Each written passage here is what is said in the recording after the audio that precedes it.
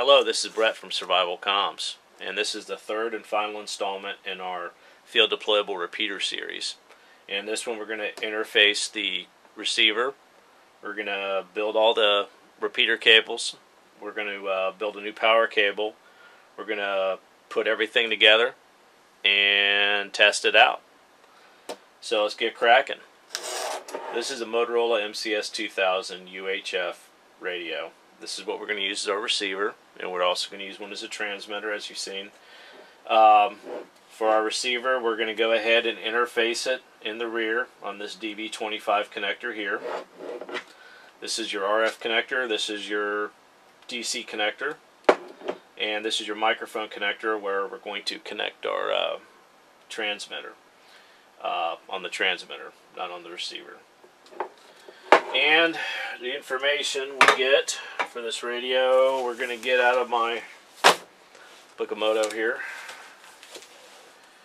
And let's see here.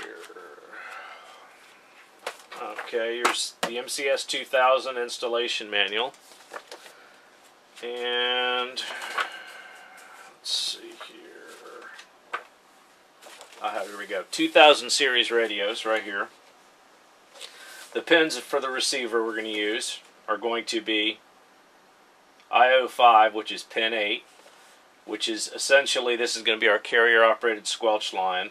It's set in the CPS or RSS is a car radio mute, and what you do is you turn the I'm going to turn the delay down to like 1 second, which is the minimal one. I tried to do 0 and it wouldn't work. I'm going to show you that. 10, which is our ground, and 11, which is our receive audio, which is the filtered audio, which is what we're going to use for the repeater audio. Let's get cracking. Okay, here's a little tech tip for everybody. These little small DB25 connectors here, I'm trying to see if this will focus on for you.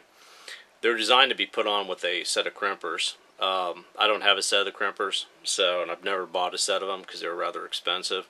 So what I've always done is I've always clamped them down with a small set of needle nose, such as this, and then soldered them together, and they've always worked out well. And just make sure that you put your back wings onto your insulation. They're designed to do that, and I don't know if you guys can see that or not. When they're crimped together, it really bites down on the wire really good. Okay, we're going to test our core pin here and see what happens. When you transmit, the voltage drops.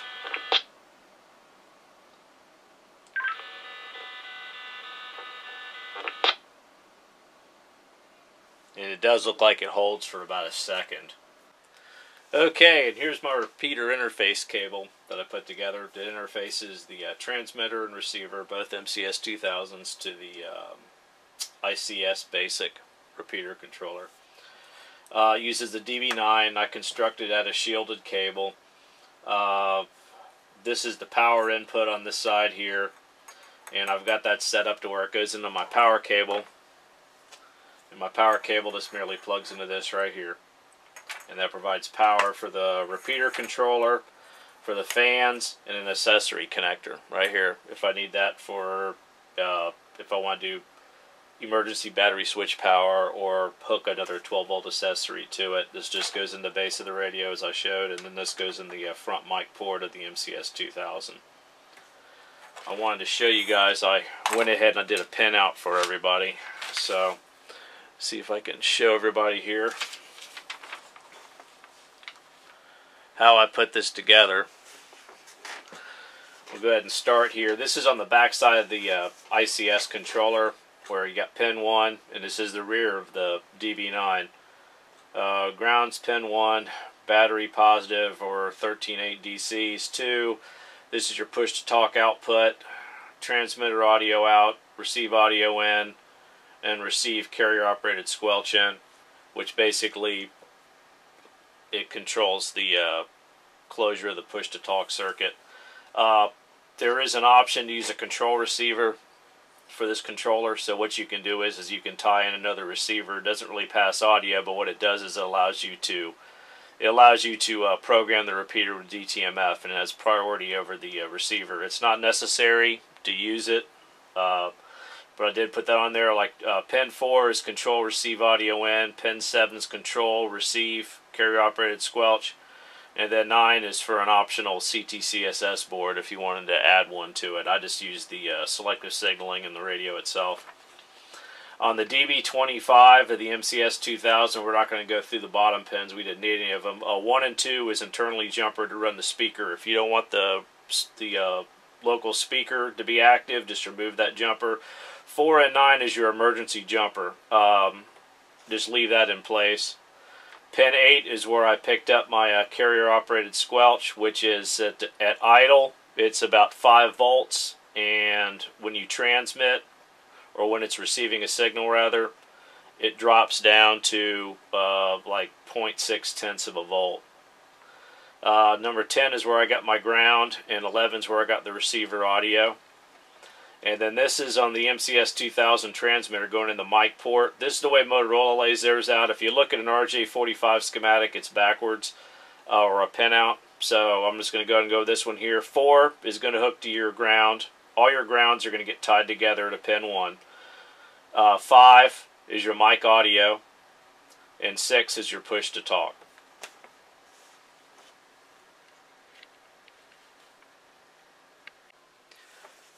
And for those of you that use the PowerWorks connectors, I like these things a lot. They're little mini Anderson connectors. I used to get them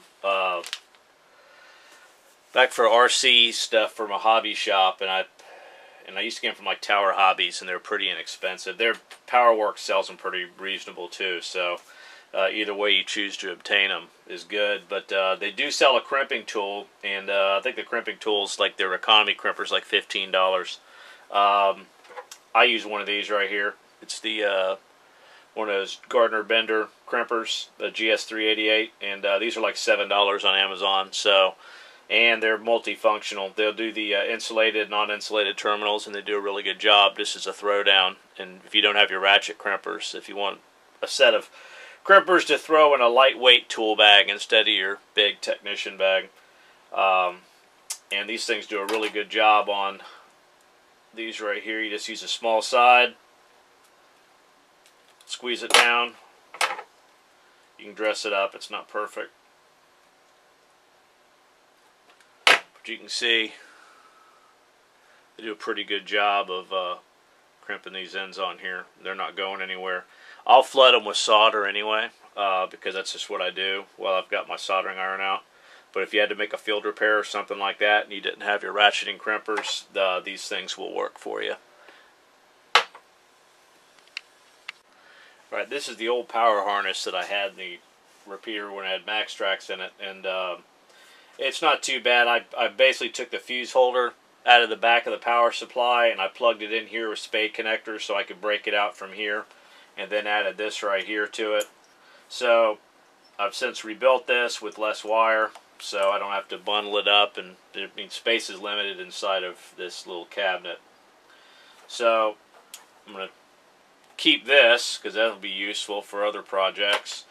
This right here, I'm going to scavenge this little Anderson connector off of here for another harness I'm going to build, which is a way to splice in a battery backup into this repeater system here. And this is the new one I built right here, which I just took the fuse holder and I put a set of power poles at the power supply end. And I've got the, it broke out from a power pole here. I had to basically cut it back, the housing itself, in order to get the wiring to fit in there. So I heat shrunk it underneath here. And then braided the Molex connector here to break out my accessory connector to power the repeater controller and an accessory circuit, so, and the fans. So that right there will take care of all those functions for me. And like I said, we still have a fuse in there too for protection. So that'll, trying to zoom out here. This will sit in the back of it like that right there, and you'll see this will sit on top of the power supply and fit in here. So there's a new power harness. Okay, here's our RF cables here. They're I make them out of RG223, which is a dual shielded, a little bit bigger than 58 size cable. It's got a silver center conductor, silver shield. It duplex as well, and it's a I had these as jumpers already, so I had one that already had a mini UHF on it, and then one I ended up having to put a new one on it. But I heat shrink them up when I get done after I crimp them together, and we'll put this thing together now. Okay, we're ready to put this thing together here. You can see I've already mounted the controller. I used some Velcro right here, and to get it in and out, I just basically stick a straight edge through here and separate the Velcro, and I could slide it out. Once it's in there, it's already set up. I've got it running in operator mode now. I've already set the controller up. So I've already popped in my receiver connector here. So you fish all these wires back through the back here.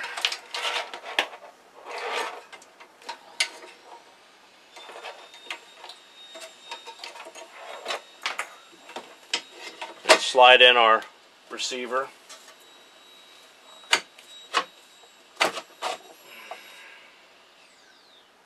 Okay, it's even. Alright. Turn it back around here. And we'll go ahead and put in our power connector. See our power connector set up here. Or I can plug in the end of it like that there.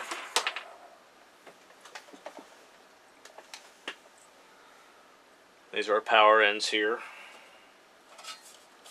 One will go here, and one for the receiver.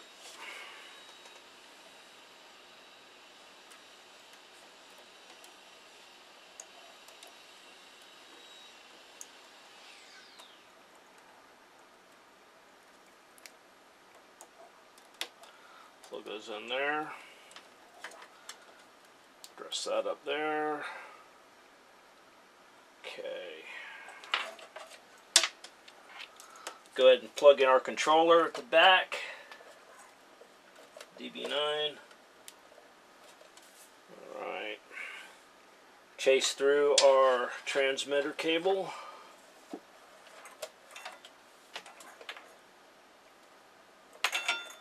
Take our power.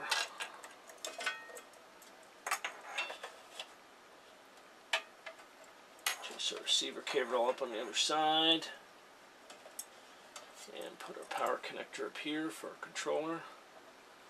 Plug that in. We're set with that. Take our RF cables here.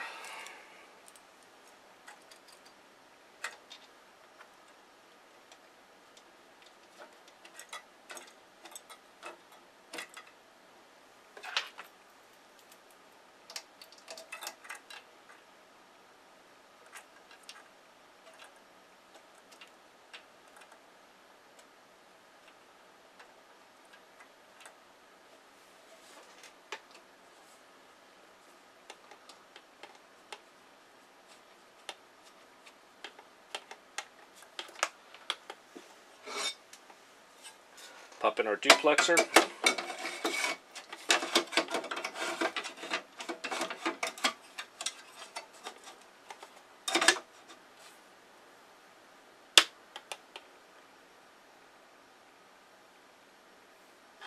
And our receiver here.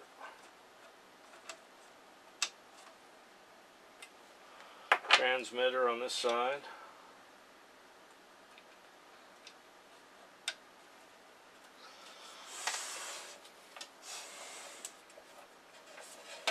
Turn around. Plug our transmitter in here on the front.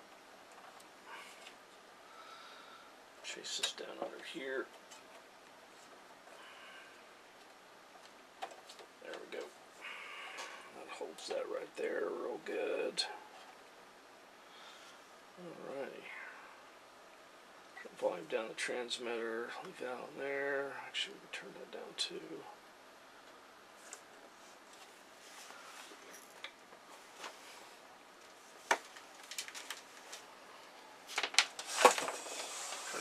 around, grab our AC connector, machine cord, plug it in.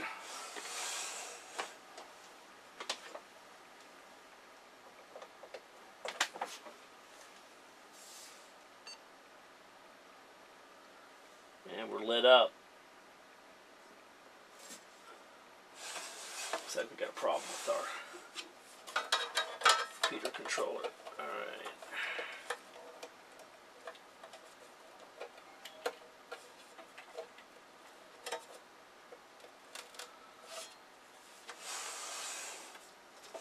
And we are good to go to test. Okay, now we're all tied in here. We got power and everything. We've hooked it to our dummy load. Test 5, 4, 3, 2, 1, 1, 2, 3, 4, 5.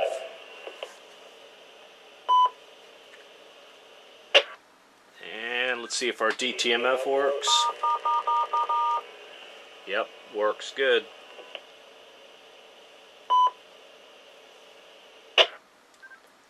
Test 5, 4, 3, 2, 1, 1, 2, 3, 4, 5.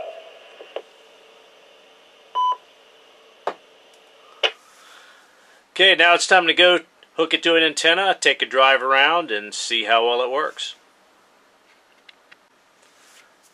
Okay, I just put it on the service monitor to make sure everything was good before I put it on a live on the air test.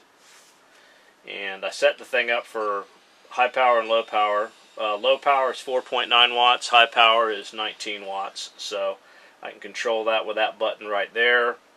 4.9 watts is probably plenty for most applications as long as I, put the thing in a good location with a good antenna. And I did put some loom around the outside of the transmit cable, and the reason why I did that is it's kind of, this corner here kind of is sharp, so I didn't want to abrade the outer jacket of it, so I'd rather abrade the loom, and this holds it in position, so when I take the repeater offline or the transmitter offline, I can just do it like that and it stays in place and won't flop all over the place. Okay, I've concluded operational testing of it and it's working fantastic. I put on a service monitor, it's on frequency, deviation's good, so everything's dialed in. Even with a dummy load, it was covering, my block. But I put it on the air on the antenna and drove several miles in either direction. It was working fantastic. So I hope everybody enjoyed this and learned something. And thank you for spending your time with me here while I work on this. And I hope it helps somebody. And this is Brett from Survival Comms. Till next time.